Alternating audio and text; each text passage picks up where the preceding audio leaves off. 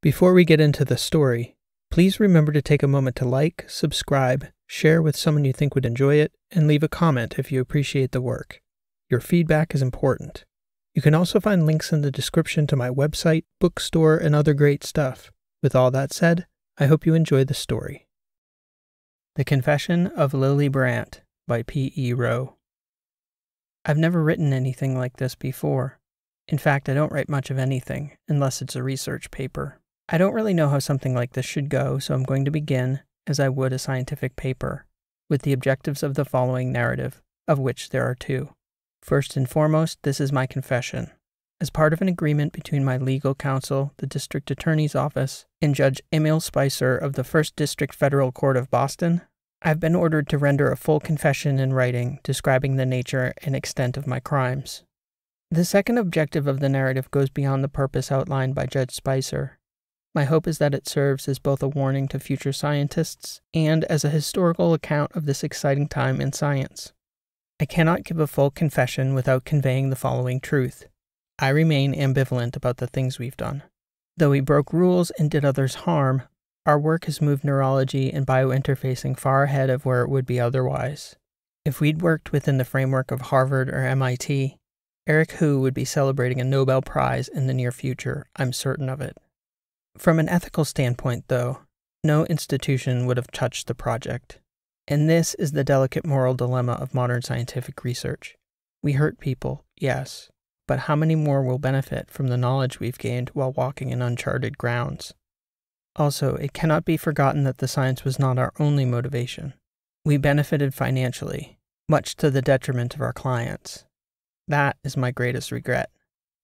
I was never supposed to end up in jail. The idea was so far from my mind that it wasn't even a consideration. I was and remained a top student, a great mathematician, and one of my generation's best programmers. I've won awards, competitions, and scholarships at every level in my education. The proudest day of my life was when I received notice of my acceptance to MIT. This is not the path of the average felon. In high school, I was routed toward a specialized curriculum for gifted students. And though it was great to be challenged academically, in essence, I was ostracized. By junior year, I was in the virtual classroom the entirety of most days. It was the only way the school could offer the courses I wanted to take. But apart from one senior, Ahmad Rusad, who was in my advanced computer science course, I was the only person in the room.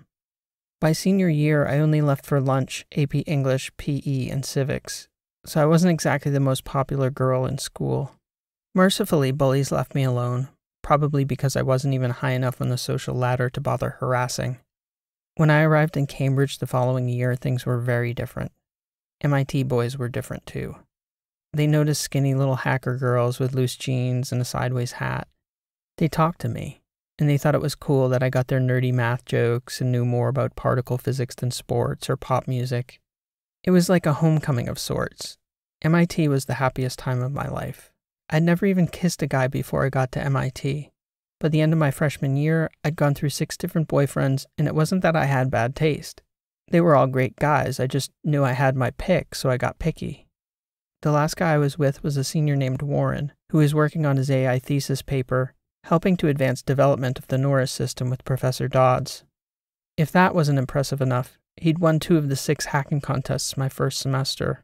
In February, a local startup sponsored a contest of their own, offering a very generous cash prize and a paid summer internship. Because of the lure of such a great prize, I figured enough people would enter that I wouldn't feel humiliated when the older, better programmers bested me. So I entered, figuring I had nothing to lose. Only 7 of the school's best hackers entered, and as soon as I saw my competition, I wanted to run back to my dorm room and hide in the closet. It was rare for a freshman to win, and even rarer for a girl. But I stayed nonetheless, and to everyone's shock, including my own, I won. And not only did I win the cash and the job, but also the attention of Warren, who asked me out on the spot. Things were so great socially that I began to relax in my classes a little. I got the first B of my life that spring. I was going to parties with an older crowd, and I continued to see Warren all the way through the following summer. That fall, Warren stayed in Boston. He found work as a systems engineer with a medical research firm affiliated with Mass General. We were growing apart as he started to hang out with his work friends and I was still in school. He invited me to this house party in Somerville. I suppose it was one of those last-ditch efforts to see if there was anything left in our relationship. There wasn't. If not for Warren, I'd have been the youngest person at this party by 7 years, and I was horribly underdressed. I could tell right away that he felt awkward about having me there, and I felt awkward about being there. It was so embarrassing. I ran off to the bathroom right away to take off my hat and see if anything could be done about my hair. It was like high school all over again, but instead of cheerleaders and football players, this time the cool people were doctors, lawyers, and young professionals. There was even a professor from Harvard. I felt like a fool, and Warren was no help at all. He just left me to fend for myself. We'd been there about an hour, and every minute of it was torture. I asked Warren to take me back to Cambridge 3 times to no avail. Finally, I decided that I wanted a bit of fresh air, so I retreated through the kitchen to this tiny porch in the back. As I stepped out onto the old wooden balcony, I noticed I wasn't alone.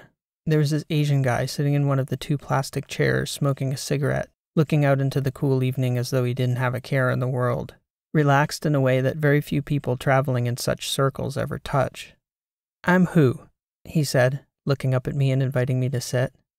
I didn't know it at the time, but he liked to do that, to introduce himself by his last name, which almost always turned into a ridiculous impromptu comedy skit as the person tried to figure out that Hu was his name. "You're Hu?" I answered, shrugging my shoulders as I sat beside him. "Okay, I guess that makes me Betty Lou, Hu." "That's funny," he said, squinting a bit as he looked out into the Cambridge night. He took a drag from the cigarette and turned to blow the smoke away from me. "You don't want to be at this party with all these smug assholes, do you, Betty Lou?" I don't think I'd have worded it that way. "But yes," he said, nodding as he asked, "Where do you go to school, Harvard?" "MIT," I answered. He smiled at me and was half laughing. "You don't just go to MIT, a girl like you. Are you kidding? You own the place." I should have known then and there that Hu was trouble. It wasn't love at first sight, but he was so confident, so charismatic, and so funny that by the time we got up to go back to the party an hour later, I was madly in love with Eric Hu. And he did that to everyone in almost every room he entered. He could have had any girl at that party. He could have had any girl in Boston. To this day, I have no idea why he chose to ask me out that night. It wasn't about the project either. He couldn't have known I was capable of helping him. He didn't find that out until later. I don't even think he'd conceived of it then. Everything about the first 8 months we spent together was great. He was so fun. I don't know how he got invited to every big party in town, but he did. He was on every publicist's call list, and they invited him to every party, every event, every function they threw. He didn't bring me along at first. He told me I wasn't ready. "You have to try, Lily. You can't just show up to these things and be yourself. You have to learn how to dress, how to carry yourself, how to work a room." Of course, I was offended at first, but again, it was Hu. He could convince me of anything, and he made a good case. He sent me articles and books to read, all based in science, psychology, body language, social Darwinism, things like that. I read about ways to make friends, how to carry myself, how to dress, how to remember names and faces, how to read people, and how to build the illusion of social significance. "It just feels so fake," I told him one night over dinner. "It's not really me." "They don't know that, Lily," was all he said. And like so many other things with Hu, his answer was so simple and made so much sense that I just did what he asked. After a few dry runs at some of the city's more selective nightclubs, Hu declared me ready. I received a package one afternoon from Neiman Marcus with a stunning evening gown, shoes, a diamond necklace, and a matching pair of earrings. It must have cost him a small fortune. I made the greatest mistake of my life that day. I decided that I'd never ask Hu about money. We owned the room that night. It was a charity auction for a medical research foundation one of the Celtics supported. By the end of the night, I was on a first-name basis with half the Celtics, the lieutenant governor, and almost every important socialite in Boston. That was how Hu made friends in politics and sports and entertainment and all over the city's hospitals. It sounds almost unbelievable, but for the first 2 months we dated, I didn't know what he did. I thought he was some sort of medical consultant or administrator because of the money and the social circle, and his email was a Harvard Medical School address. It took me a long time to get an answer out of him. He was so good at directing the conversation away from any topic he wanted to avoid. "I'm a third-year med student," he finally told me when I insisted on an answer. "I'm in medical school, Lily." I'm training to be a neurologist. But all these parties and everybody knows you. How do you balance it all? I asked him. You don't leave any time to study. I can still remember his face, the scrunched up eyebrows mixed with a sort of derisive laughter. I don't need to study, Lil. I know all that stuff already. We didn't hang out with his fellow med students much, because most of them were too busy with classes to do anything else. But when I finally got a chance to ask one of his classmates about who, she laughed in the same dismissive way he had. He knows more about medicine than half the professors, Lily, and I've never even seen him look at a file, she said. He's that guy, you know, the one everyone hates because he doesn't even have to try. That's who, all right.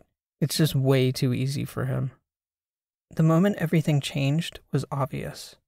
As obvious as a car turning off the highway. Your path is straight and in one direction for so long that a turn like that makes an impression. The sound of the wheels on the road changes as the vehicle decelerates. The rest of the traffic continues on, passing you by, and everything slows down. The game changes.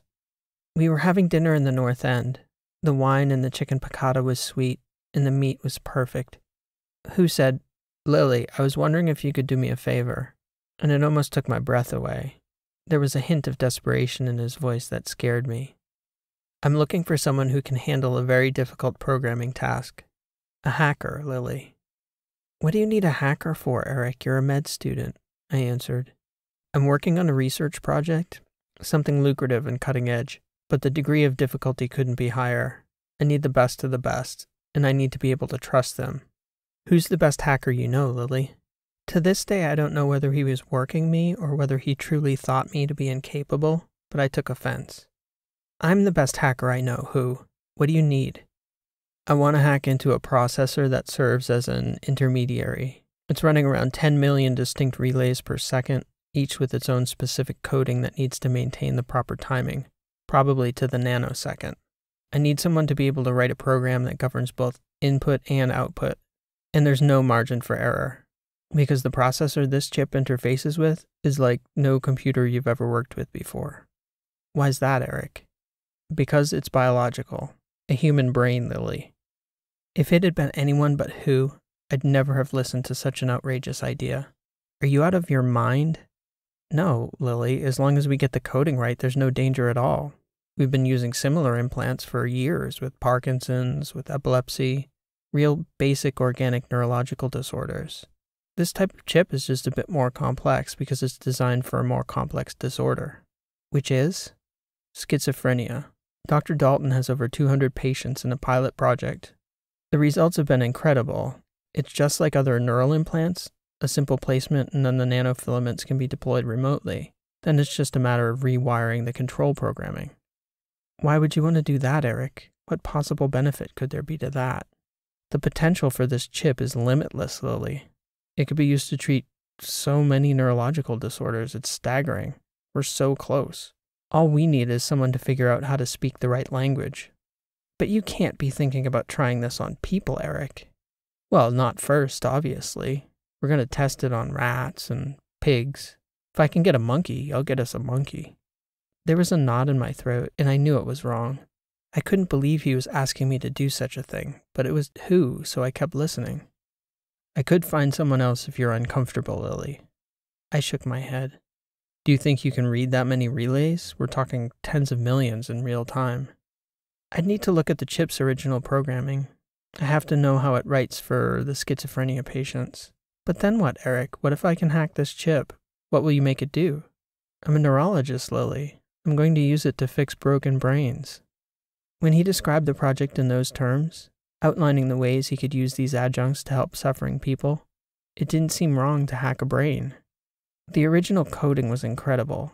I had to turn numerical values into a wiring diagram for a brain.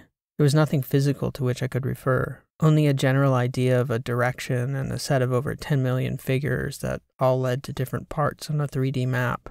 It took me weeks just to figure out how the basic coding worked. I hardly slept or ate. I missed classes. The whole time I kept wondering what kept me going. Now I think it was more than just proving myself to who. I wanted to prove to myself that I could do it. There were only a few people in the whole world who could.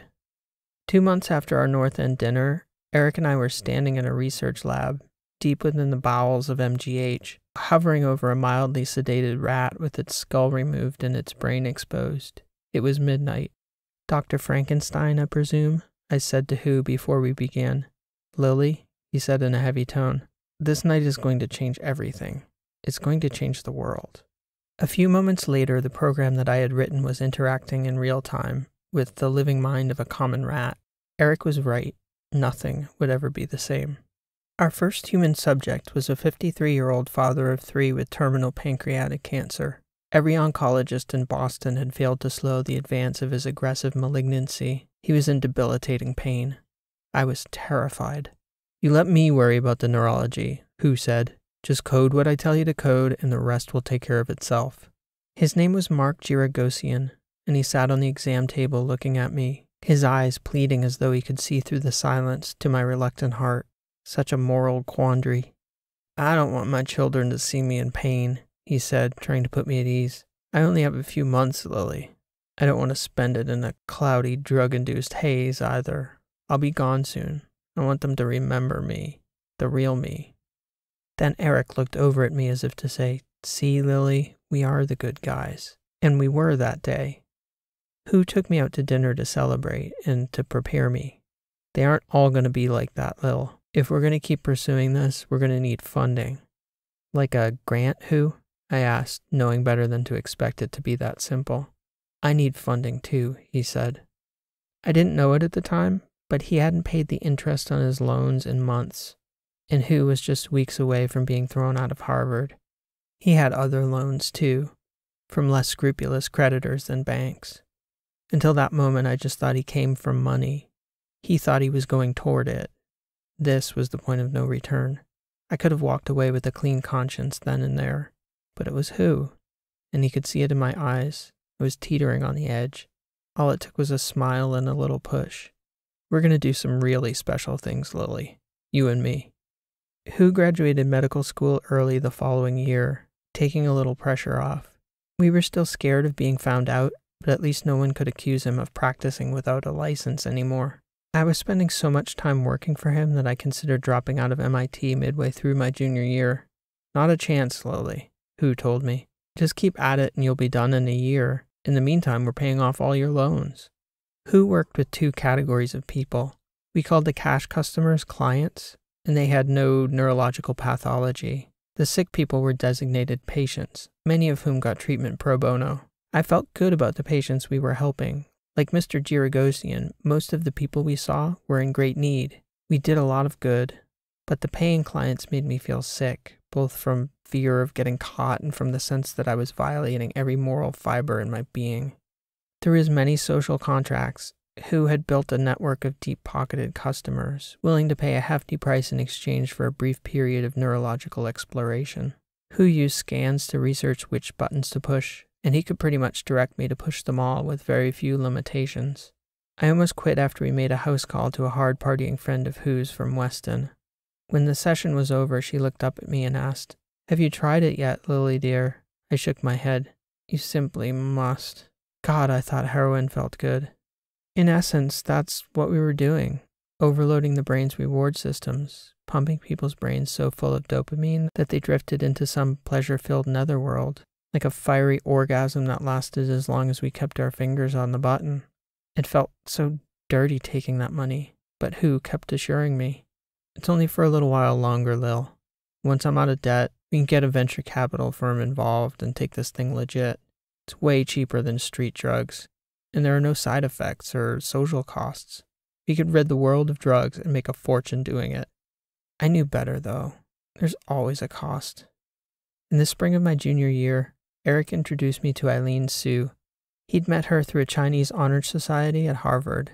She was 20 years old and already had gray hairs coming in around her ears. I could tell by the way she carried herself that she was hanging on way too tight. She was the type of girl who studied 16 hours a day and it still wasn't enough. She clenched her teeth when she wasn't talking to me, and she started crying. "I just need someone to help me relax for like a few minutes. I just can't stop and I can't sleep, Lily. I can't breathe." I'd have done her a real service by convincing her to drop out of Harvard. I could hear my voice uttering the words. "It's all just a stupid game, Eileen. You don't have to play. Get on a plane. Move to San Diego. Work in a coffee shop and sit on the beach. None of it really matters. I didn't say it, though. I took her money and hacked into the neural implant Who had placed 2 weeks prior. She was like a different person when we were done. That was better than sex, she said as I nodded. Not that I'd know these days. I'm so wound up no guy would get within 50 feet of me. You don't need to be here, Eileen, I said. Maybe this place isn't right for you. She looked at me like I was the crazy one. That's so easy for people like you and Eric to say, Lily. I can't let my parents down. They've worked so hard for me. Eileen became one of our regulars. Her father kept her in money as long as she kept up her grades. She'd come to see us 2 or 3 times a week, and it appeared to be helping her. After 8 weeks, she looked like a whole different person. She smiled, and her face had a glow about it. Things had become so routine with Eileen that Who broke protocol that morning. He had a lunch meeting with a venture capital guy. I'll be right across the river if you need anything, Lily. It seemed like we'd been doing it forever by then, and nothing had ever gone wrong. Nobody knows why. It may have been totally unrelated and just bad luck that it happened then. Eileen started seizing. You can't really appreciate how long a minute is until someone is dying in front of you. Eric didn't pick up at first. I had to call 3 times. How long? He asked, his voice cold and calm. A minute, my frantic voice came back. Calm down and patch me through to your glasses, Lily. I'll talk you through this. I connected him. He was stepping away from the lunch table so he could talk. He asked me to look down at Eileen so he could get a visual on his tablet. I don't think he liked what he saw. Go over to the drug box, Lily. The code is 514. Open it. Eileen continued to convulse on the table. There should be an auto-injector in the top drawer. I need you to take that out and remove the cap. Got it? Yes, I got it. He could see my hands shaking on the video stream. Okay, Lily, stay calm, Eric said. Go into the second drawer and pull out a vial with a blue top. Make sure it says Ativan on the label. When you have it, load it in the auto-injector. Okay, I said, now what? Set the dial to 3 and press it to her left upper arm. Make sure you hold it tight to her skin. If she pulls away when you depress the button, she won't get the drug. She was writhing around, but I managed to keep the thing on long enough to get the drug into her system. It didn't help. Look up at the monitor and pull up a scan for me, Lily, Eric said. I could hear it in his voice. He was nervous now. There was a long pause as I tried to keep steady so he could get a good look at the screen. Call 911, he said. Get her to MGH. I'll be there as soon as I can. I had this sick feeling in my stomach the whole ambulance ride. The paramedic kept yelling at me, trying to get me to explain what was going on. It was like a blur, and then I was standing before this doctor in the ER watching Eileen still twitching and convulsing. She was making this horrible noise every time she tensed up, like a sick animal in agonizing pain. I'll never forget the look on that young doctor's face. I could see the question in his eyes. What have you done? Then he told me that I needed to tell him everything or Eileen might die. They were drawing up meds for her. I gave her 3 of Ativan from an auto-injector, I said. And who told you to do that? The doctor asked. Dr. Eric Who? She's his patient. The doctor shook his head. Go sit in the waiting room, he said. Some people will have questions for you. Before I walked out, I told him everything. About the implants, the hacking, about Who, everything. I hope that will help you to save her. He scowled at me. Me too. Now get out of my sight. Who never showed up at the hospital, but the police did. I went right from the ER to jail. It was a cold reality when it finally set in, all the things we'd done. I haven't spoken with Eric since that day. I don't suppose that conversation would do either of us much good. In all, Eric implanted over 200 neural implants into perfectly healthy brains. He did at least twice that number on people with varying pathologies as part of his practice. I estimate that in the months we were operating, I hacked into the neural implants of Who's patients over 4,000 times. I don't know the exact total, but the prosecution alleges we took in $1.2 million, and I have no reason to argue with that sum. It sounds about right. The greatest joy I've ever known in my life was the moment my lawyer told me that Eileen was going to be okay. I've never cried like I did then. I'm grateful to all the doctors and medical professionals who helped her. Eric and I played with fire, and we were lucky that nothing burned down. But that's not going to stop this technology from coming. It's here now, and spreading, and no volume of water will stop it from propagating like wildfire. If there are lessons to be learned from us, I hope our data serves that purpose, just as I hope this account will serve as a warning to other scientists. Do it the right way. Please. Yours, Lily Brandt. The Confession of Lily Brandt.